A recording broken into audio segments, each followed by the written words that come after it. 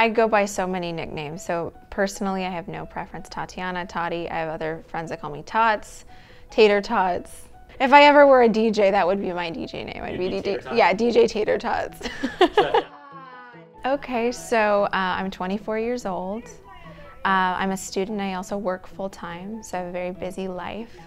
I'm studying kinesiology, which is the study of movement and the kinesthetics of the human body. And that's a prerequisite to get my master's in physical therapy. That also works with the fact that I'm a dancer. I've been dancing since I was 2 years old.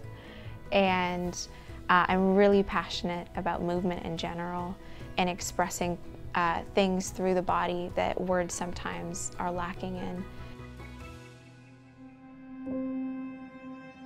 I started dancing with Royal Academy of Dance at 3 years old, and instantly, I think because of my height, because of how I carried myself, that they always placed me with older children in the program. And that was a gift in many ways because I was learning and I was observing with other just students that were further along in their journey than I was.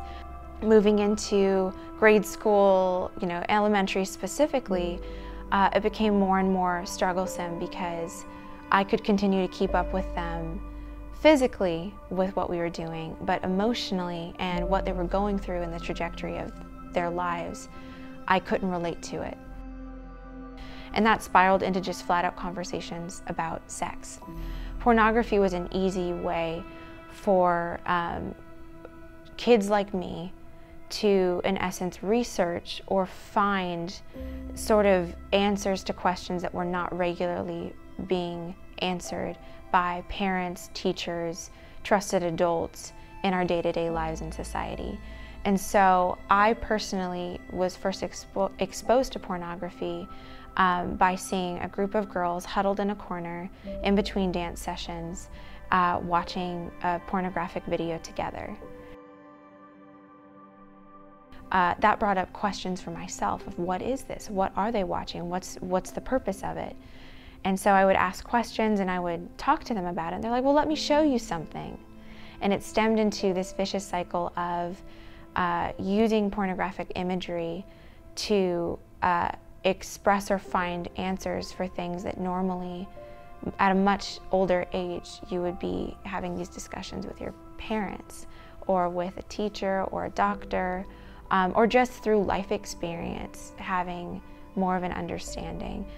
But I would resort to like old videos that I was sent or things that in a group I was exposed to, and I would use them as a point of reference for my own life and what I was experiencing. And that became something that was very unhealthy when it came to dating and relationships, is I then would be calling girlfriends that were incredibly addicted to pornography and asking them questions about sex and about love and about dating, and their only point of reference was what they saw in a pornographic video. So that became more the relationship that I had with pornography. Was more than anything, it was my main resource and the resource of the people that were my confidants and my friends. And that's what scared me, is I realized, whoa, I'm more comfortable talking about something that's pornographic with a girlfriend than I am talking to my own parents about what I'm going through. And that's not normal. That's not healthy.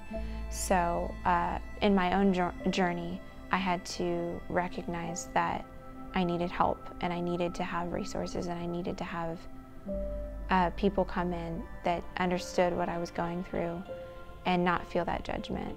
And again, that's where Fight the New Drug really stepped up and helped me.